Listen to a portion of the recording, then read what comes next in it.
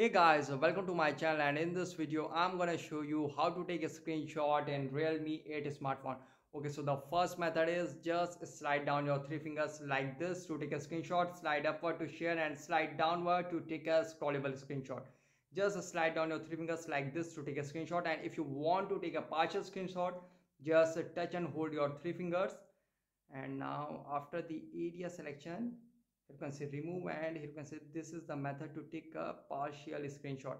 And the other method is just press and hold the volume down and power key together like this to take a screenshot. You can see just press and hold volume down and power key together to take a screenshot quickly like this. And if you want to take a scrollable screenshot, here I will show you how to take it.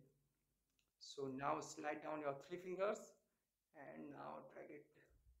Here you can see auto taking a scrolling screenshot, or when finished you can press on done.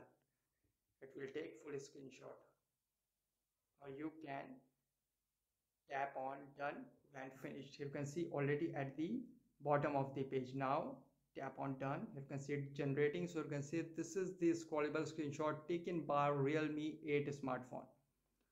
Or here you can see slide downward. When finished, press on done to take a scrollable screenshot like this.